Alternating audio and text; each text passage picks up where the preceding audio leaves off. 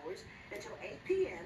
to assist with any rescues as people try to beat the heat. Meteorologist Jeff Smith here with a first look at the forecast. Jeff. And first of all, keep in mind if you're headed to the beach, and you'll be tempted to do so with this heat and humidity, there's a high risk of rip currents at the New York City and Long Island beaches.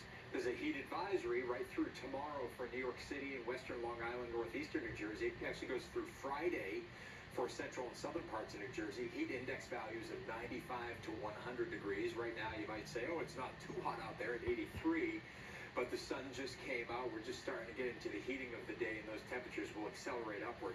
84 at Somerville right now, 82 at Belmar, 81 at Islip. It already feels like 90 at Poughkeepsie and 91 at Somerville, and it feels like upper 80s in and around New York City with all that humidity around. We have dew points in the lower 70s, and with all the humidity, it's not hard for the atmosphere to produce a couple of thunderstorms, and we do have a few showers now popping up. Westchester, Putnam, Dutchess counties, northern parts of Orange County, especially over parts of Sullivan County, and a batch of thunderstorms out over the east end of Long Island.